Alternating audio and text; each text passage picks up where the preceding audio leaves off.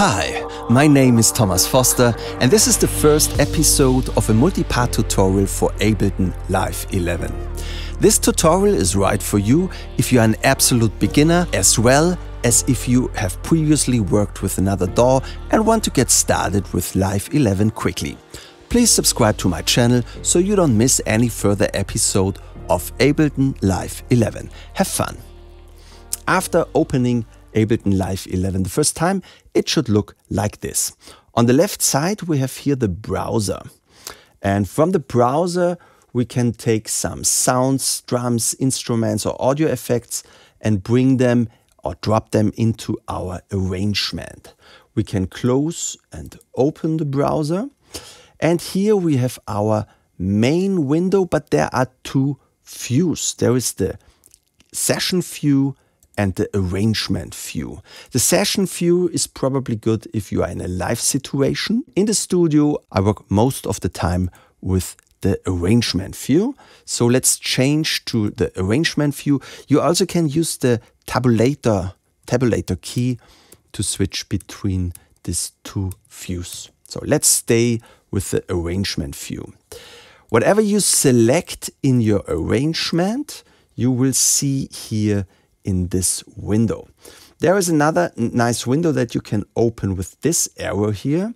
That's the information window. So if you, for example, go here on this button, you see immediately this is the link on/off button. If I go here, I see this is the draw mode switch. But now I show you the most important button in Ableton Live 11, and this is for sure the play button. If I click on the play button the first time, we immediately see that the locator, the cursor, is running from left to right in our arrangement, and we see here the bars and the beats. And we also can hear the beats by clicking on the metronome. So 1, 2, 3, 4, 2, 2, 3, 4. That's exactly the 4 beats we have in a bar. And why do we have 4 beats in a bar? Because we are here at 4/4. What is good if we want to make pop music, hip hop music, electronic music? Most of the time we have 4/4.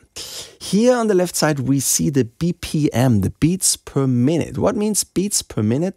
At the moment we have 120 beats per minute. That means if I would start counting now, 1, 2, 3, 4, 5, 6, 7, 8, and I would do this exactly for 1 minute, after 1 minute I would have exactly 120 beats. And that's why it's 120 beats per minute. 128 would be great if we would produce a house track. A techno track would be maybe at 140, but I would rather go for a hip-hop track. So let's go down to something like 95 BPM. Let's listen to this. I push the space key. 1, 2, 3, 4. That's great. That's exactly what we want. Now let's zoom in a little bit. To zoom in, because we want to see exactly the first 4 bars from here to here. To zoom in, we click in this dark gray area, click with the mouse, and now we move down. All right, and now we see exactly 4 bars. Maybe we make it a little bit bigger. If you want to zoom out, just move up with the mouse, and you also can go from left to right to scroll on your screen. But now we go exactly to see the first 4 bars from 1 to 4. I make now a selection from 1 to 2, exactly, not something like this or that, exactly from 1 to 2.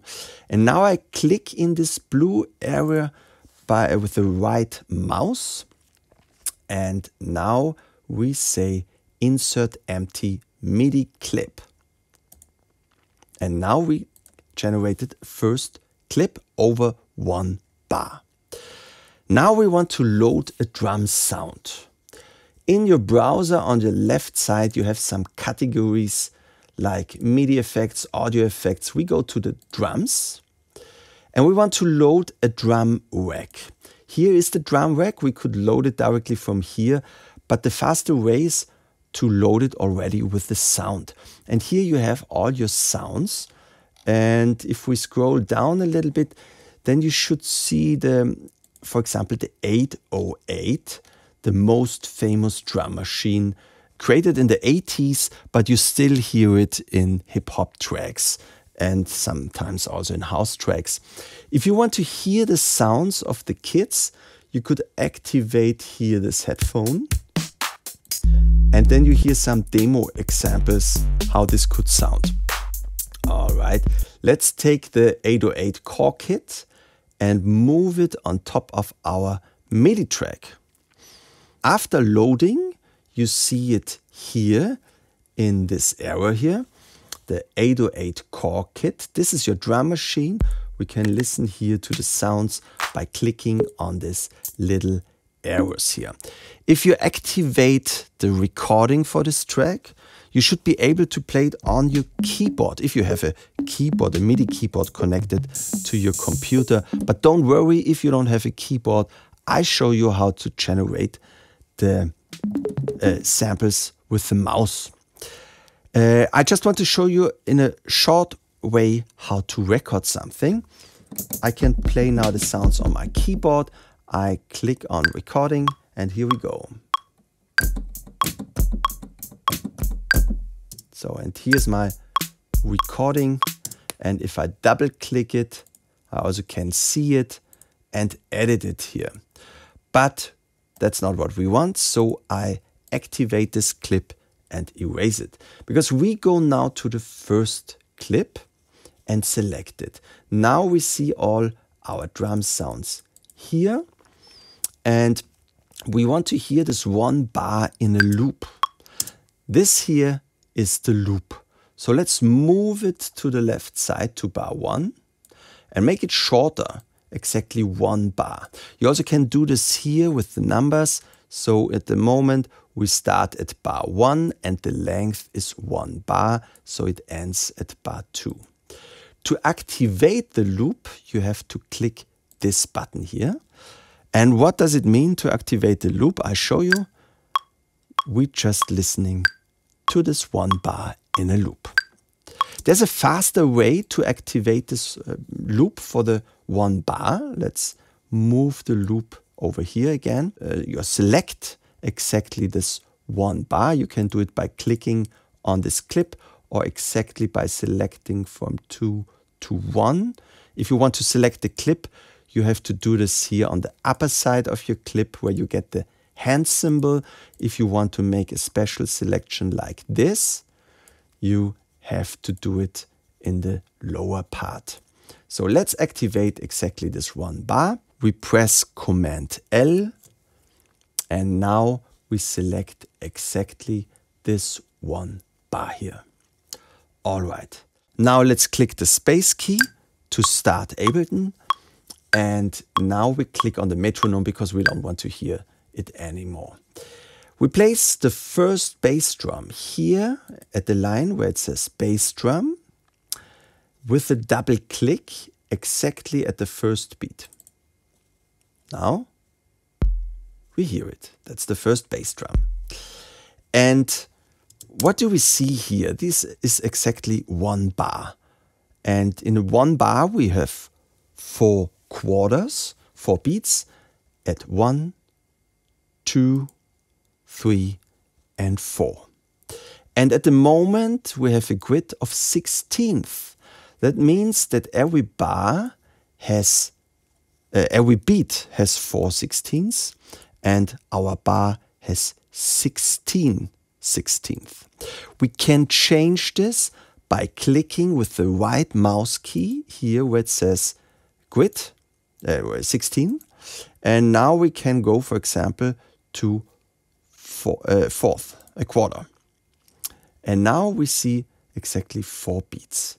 Let's start working with these 4 beats here, and we create a snare with a double click on 2 and 4.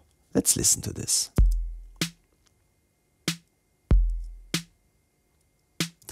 Now we want to change again to eighth. You can do this by right-clicking here, or you can do it with Command 1 or Command 2 to go up and down with your grid. So let's go to 1/8 and let's place another bass drum here at 1/3. It's not so interesting, right? So we can move the bass drum now with our arrow keys on our keyboard. If I click on the left, the bass drum goes to the left side. If I click on the right, it goes to the right side. So now we can listen to the different positions like this.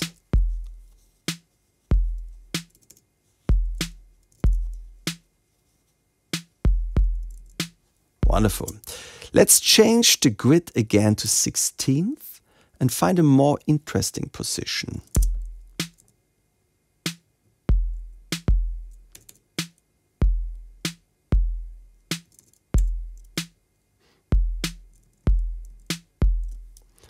I like this one.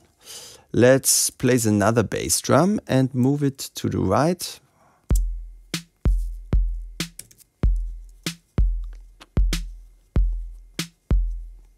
That's good for now. Let's add a hi-hat. I double click here where it says close hi-hat on the F sharp. And because I want to place a hi-hat on every 16th, means 4 per beat, there's a faster way to do it. We just create the first hi-hat. And the first hi-hat is now selected. You see the blue line is telling me that this hi-hat is selected. And now with Command or Control D, we can add more hi-hats at the right side. And you see how extremely fast you can do it. Once you select this one hi-hat, Control or Command D, and now here we are.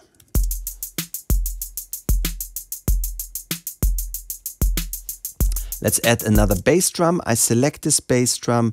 I say Control D or Command D to duplicate it. And now with my arrow keys, I can find the perfect position. Now I want to create something special that I would call the machine gun effect. I want to add some notes here on the last hi-hat. To do this, we zoom in, so we go to this gray arrow, click down with the mouse, and now we zoom in to make it big. And now we go up with our grid with Control 1 to 16th. We erase this hi-hat. We go to 64s. Now we should see them. Now we double click here, and with duplicate means Control D, we add some more hi-hats. I like that.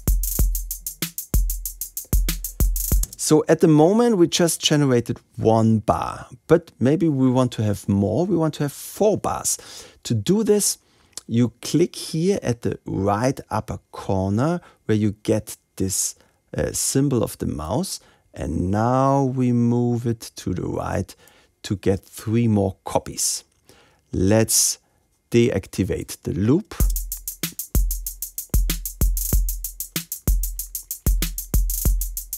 That's wonderful. I like it. Next thing we do is let's add a conga. To do this, we go back to 16th. Here, choose 16th. And let's add the low conga here and the mid conga maybe here. Or here, and low one here.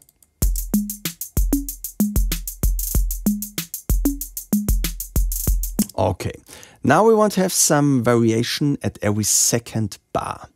So we want to make our loop bigger. At the moment it's 1 bar. I want to have 2 bars. For this we use the duplicate command. I click 1 time on it. Now we have 2 bars, and the second bar is a copy of the first. So what can we change? First, I want to erase this bass drum. It's enough to have it at the second repeating. And I want to erase the repeatings of our hi-hat.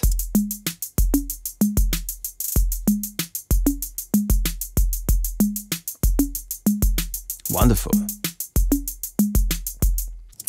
Maybe these fast hi-hats here are too loud. To change the volume of our hi-hats, we can use the velocity, because normally the velocity is changing the volume. Sometimes it's also changing the sound, but in this case it's okay to use the velocity. So how do we change the velocity? I give you a simpler example. I make here a new clip, and here we add some snares.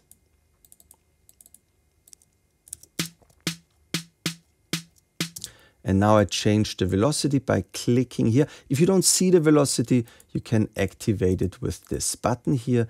And now I bring the velocity here down and here up.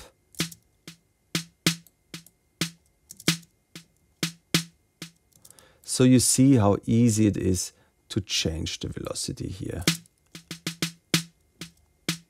Okay, that's exactly what we want to do now at our beat. We want to take these 3 hi-hats and bring the velocity down. Maybe it's like this. That's nice. Okay.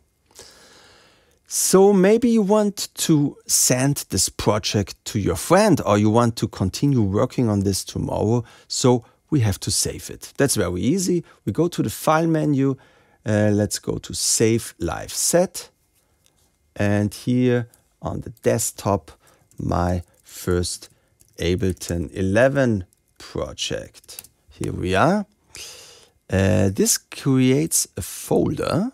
And in the folder, you have your project that you can open with a double click whenever you want, and you can send this to your friend. But maybe your friend does not have Ableton 11. So what do? We have to create an audio file. For this, we select exactly the range we want to make to an audio file. Maybe we make it a little bit longer because of the tail, the reverb tail here at the end. And now let's select everything beginning at 1 until somewhere here. And now we go here to export audio. We want to export the master, that's right. Here you can create a normal WAV file that you would need if you want to upload it to Spotify or iTunes or whatever. To send it to your friend, maybe an MP3 is better because it has not so much megabytes and it sounds also okay. Just for listening, MP3 is fine. Maybe we make both WAV file and MP3. You also can directly upload it to SoundCloud if you have an account there, but for now WAV and MP3 is okay.